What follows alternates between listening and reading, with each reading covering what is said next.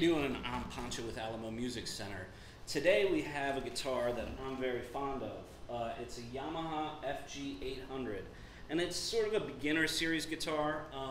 I started on an FG series probably about, I don't know, 20 years ago. An uncle gave me one, and it was like a great guitar. I actually still have it.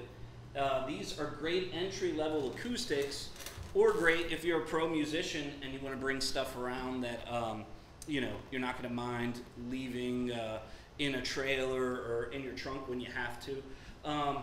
It's a great guitar. It's got a solid spruce top, mahogany back and sides, and those two really complement each other because spruce is really snappy and bright, and the mahogany is really deep and dark.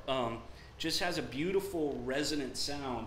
They improved the bracing on this one from the 700 model, and it just sounds a lot more focused and like a cannon. Like, it's very loud guitar, very dynamic. If you pick it hard, it sort of barks back at you.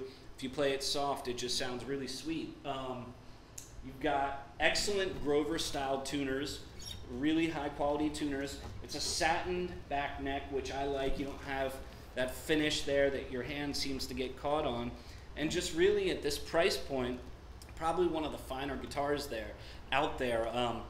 Generally in this price point, you get a lot of manufacturers offering guitars that have laminate tops, and that's never good because it's like a bunch of pieces of plywood glued together. This has a solid top, a single solid top, which resonates, right? The sound transfers through the whole top.